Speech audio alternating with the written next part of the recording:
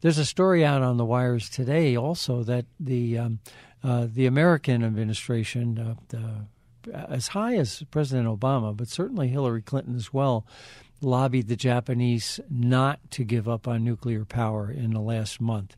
So there was intensive pressure from the Americans as well as from the Japanese business interests to sort of create this fuzzy deadline that's so far down the road that really nobody has to do anything right now. Well, why does the U.S. want Japan to stay nuclear?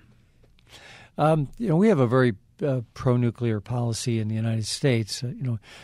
President Obama, of course, was from Illinois, and the biggest the biggest early money in his campaign came from Exelon. So he's been heavily influenced by pro-nuclear lobbyists for the entire administration.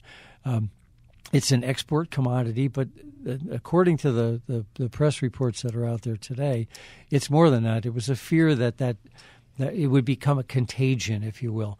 If the Germans could eliminate nuclear and the Japanese could eliminate nuclear, the fear was that, why can't that happen in America too? So the pressure was on the Japanese to stop the contagion and basically just say, well, the Germans are on their own little, singing their own little tune, but the rest of the world is still pro-nuclear.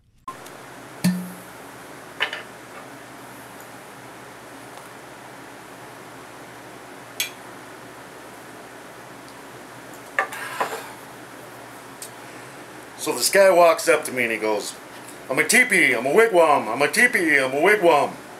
I said, relax, man, you're too tense.